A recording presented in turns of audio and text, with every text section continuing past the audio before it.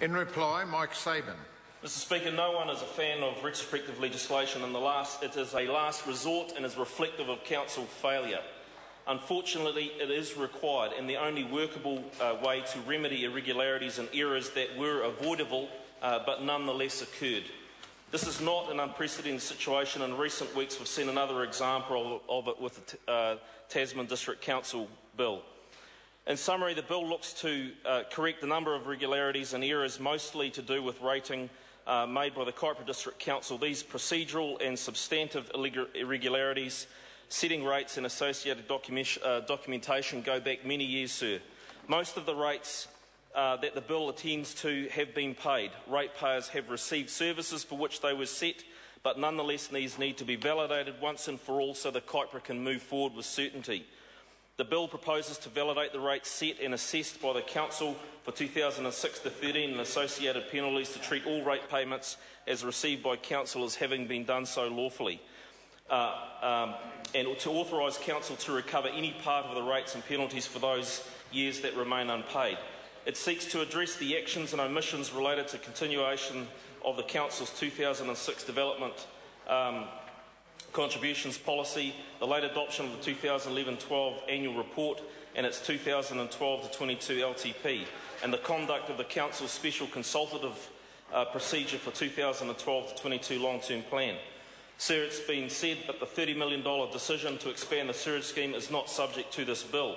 All of the matters for which validation is sought could have been struck in a way that was consistent with the Act and provided for, which would have resulted, sir, in the same amounts being invoiced that would have occurred if they hadn't got this process wrong. The Council accepts that it made mistakes and it needs Parliament's support to correct the situation, but it is, this will not absolve anyone of responsibility, sir, for the decisions that have led to these errors, and I would not support this legislation if that was the case.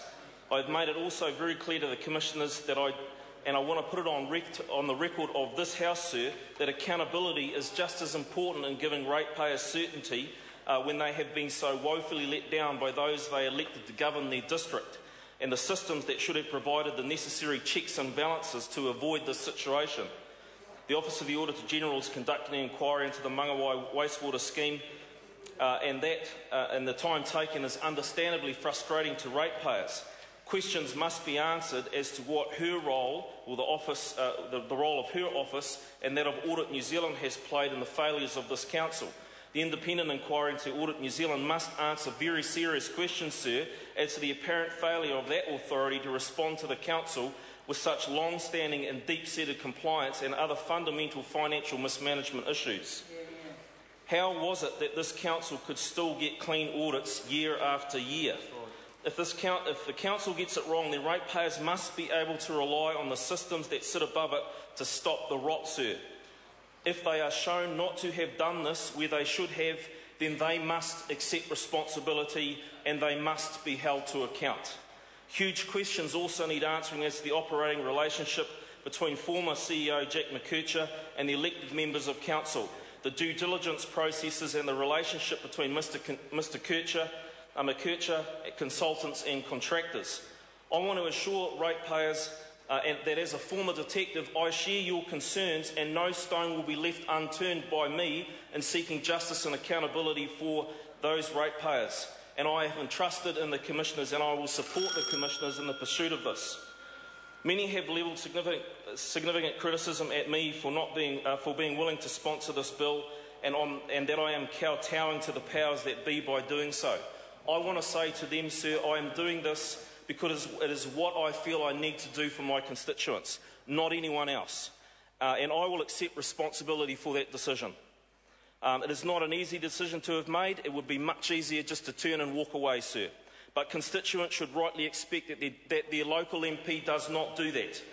That it doesn't shy away from the hard stuff. They should rightly expect that I will stand my ground and I will fight for them, sir, and I'm saying on the record of this House today, I have been doing that and I will continue to do that for them. This matter deserves and needs the full scrutiny of this Parliament, and I encourage my colleagues to give it just that. If elements in this bill don't pass the test, then so be it, sir. At least this process will have come to finality. This bill is part of a number of activities that are underway to help restore the Kaipara district. It is not the only part, but it's a very important part, sir, and I hope that my colleagues on the Select Committee give it that level of attention. With regret, sir, I commend this bill to the House. The debate has now concluded, so the question is that the motion be agreed to. Those of that opinion will say aye. Contrary, no. The ayes have it. Party vote. The clerk will conduct the party vote. Order. New Zealand National. 59 in favour. New Zealand Labour. 33 in favour. Green Party. New Zealand First. 7 in favour. Maori Party. 3 opposed. Mana. ACT New Zealand. 1 in favour. United 1 Future. in favour. Brendan Horan. 1 in favour.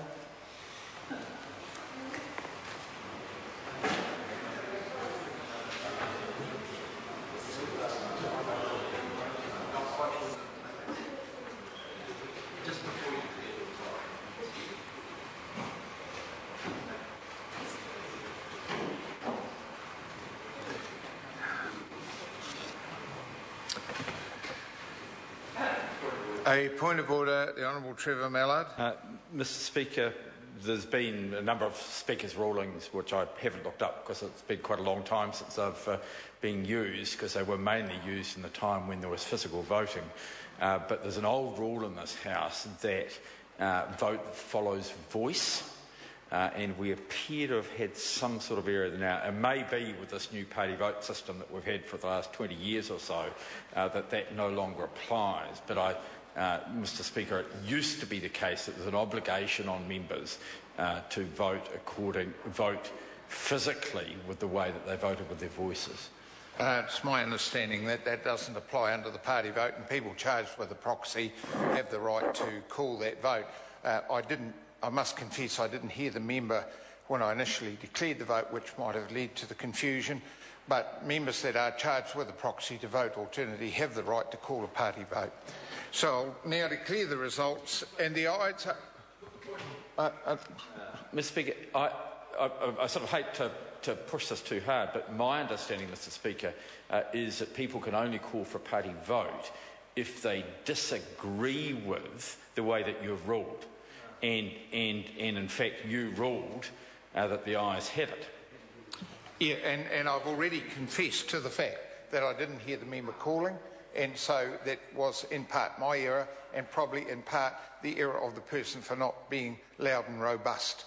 Let's learn from the experience. I'll now declare the vote, and the ayes are 116, the noes are 4, the motion is agreed to. Kaipara District Council Validation of Rates and Other Matters Bill, first reading. The question is that the Kaipara District Validation of Rates and Other Matters Bill be considered by the Local Government and Environment Committee. Those of that opinion will say aye. To the contrary, no. The ayes have it. Call on Members' Order of the Day, number 1. Prohibition of Gang Insignia and Government Premises Bill, committee stage.